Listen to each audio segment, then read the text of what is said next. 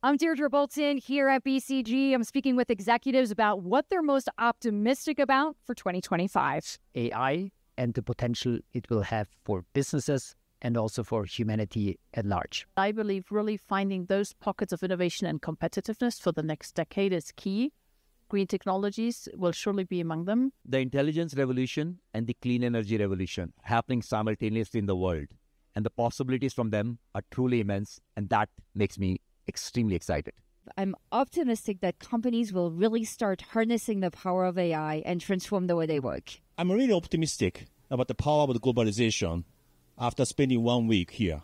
I'm really confident that business leaders will really embrace AI and tech to drive value for their businesses. I'm optimistic that the governance of AI is now being discussed. So I believe that the importance of partnerships and the importance of trust is only going to be amplified. I'm super optimistic about value creation with AI. Today, we only have 25% of companies who really extract value from their AI investment. There's still plenty we all have to do to address societal challenges, including climate and sustainability, but I am feeling optimistic.